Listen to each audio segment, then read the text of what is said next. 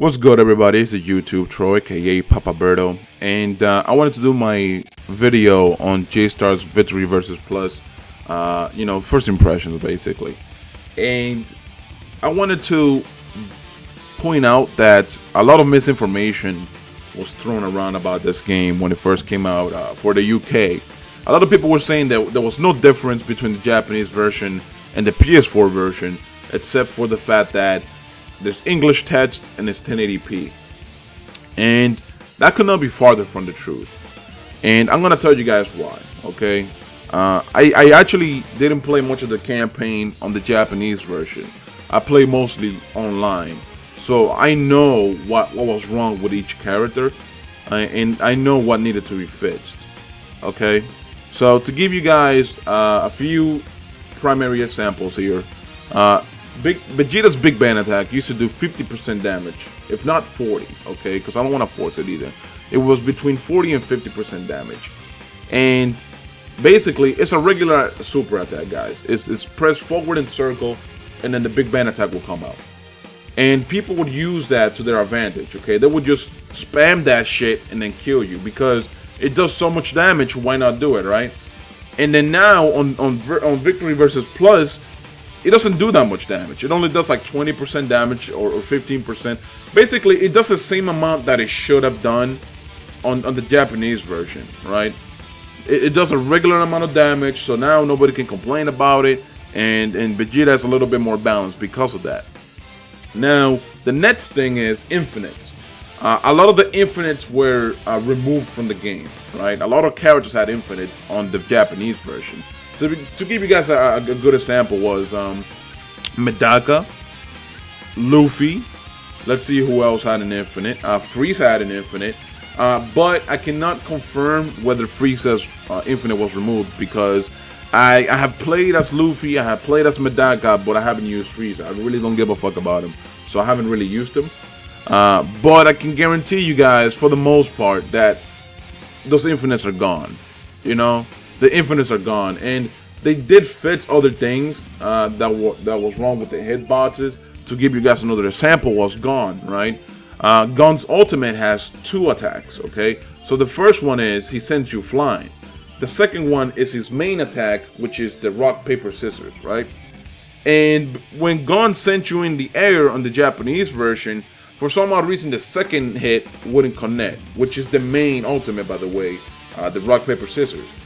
And now that's fits on Victory vs. Plus. That's completely fixed. I actually landed the ultimate, multiple times. I not once missed it, or unless I missed. I said missed. I'm sorry. Unless I missed the first hit, I didn't really miss the ultimate. You know what I'm saying? And that's good. That's really good. They made a lot of improvements in those little ways. Okay, if you guys didn't play J-Stars Victory versus on the PS3 version when it came out in Japan, right? Like if you didn't import it, then you would see this game as a refreshing game, okay? Because it's a good game to play with the squad, man. If you guys have a squad anyways, it's a good game to play with the squad. It's a lot more fun by a million times, okay, if you play with friends. Because you're interacting with them, you're laughing. It's almost like a party game when you think about it, right? Like you have more fun playing with a group of people as opposed to just playing with random people online that you're not talking to, interacting to in any way. You know what I'm saying? So basically, that's my first impressions on J-Stars. It's a good game. It's actually better than the Japanese version because I mentioned the fixes. There are other characters who I suppose they fixed as well, but because I don't use them by any means, I can't really confirm that right now. I might come back and kind of reiterate on other things that they might have fixed, but I just gave you guys the examples that I know of, okay?